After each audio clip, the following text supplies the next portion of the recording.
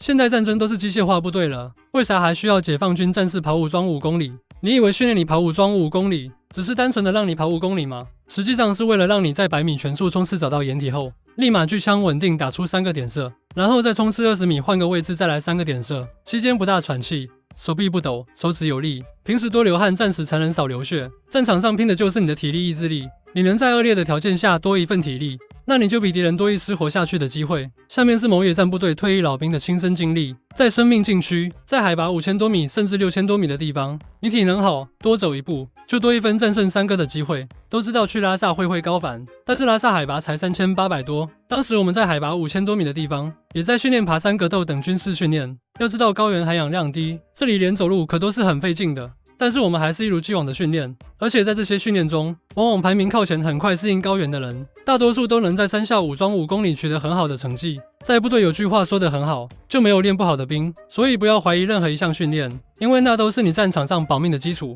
我们跟3哥干架的时候，你体力好，能更好更快的适应高原，你就比他反应灵活，你就不会高反，你就不会非战斗减员，你就能胜出。高反的滋味头晕恶心，你就说你都高反了还怎样干3哥，守护祖国的边境线。所以对于军人来说，有个强健的体魄才是根本。跟大家说个冷知识，弯弯士兵3项基本体能测试包括2分钟仰卧起坐、2分钟仰卧撑、3000米徒手跑。一开始我有点不明白弯弯士兵为啥要徒手跑，后来看到解放军武装跑5000米，我反应过来了，这属于对点训练了。我们的解放军战士为啥还叫解放军？因为有些地方还没解放，我们的解放军战士不跑快点上他们，作战福利功的机会就都让给你的战友了。星河舰队是一部烂片，但里面有句话挺有道理的。士兵问长官，现在按武器压按钮就行，为啥还要苦哈哈锻炼体能？长官掏出匕首扎在他手上吼道，如果敌人废了你的手，你就按不了按钮。连老美都知道的道理，我想在座的老铁更应该知道了吧。因此大多数军人在役的时候会表示，现在机械化信息化了